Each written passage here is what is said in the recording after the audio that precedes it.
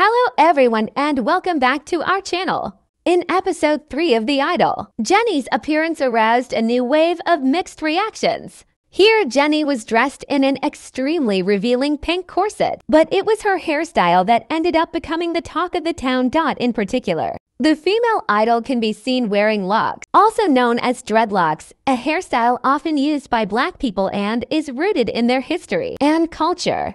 As a result, she became criticized for cultural appropriation. On the other hand, back in last year, the first trailer for HBO's original series The Idol, through which Jennie made her highly anticipated acting debut, also caused Jennie to receive backlash for a similar reason.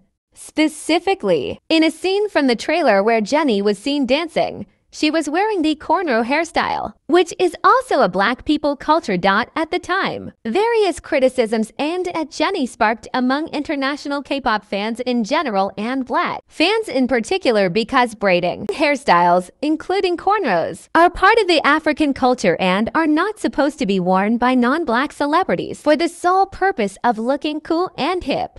Many people are expressing disappointment at Jennie for wearing cornrows and demanding feedback from the female idol. While fans defend Jennie, saying she meant no disrespect, others argue that Jennie is a fluent English speaker who is familiar with the Western culture, so she must be aware of the issue regarding cultural appropriation and could have avoided this mistake.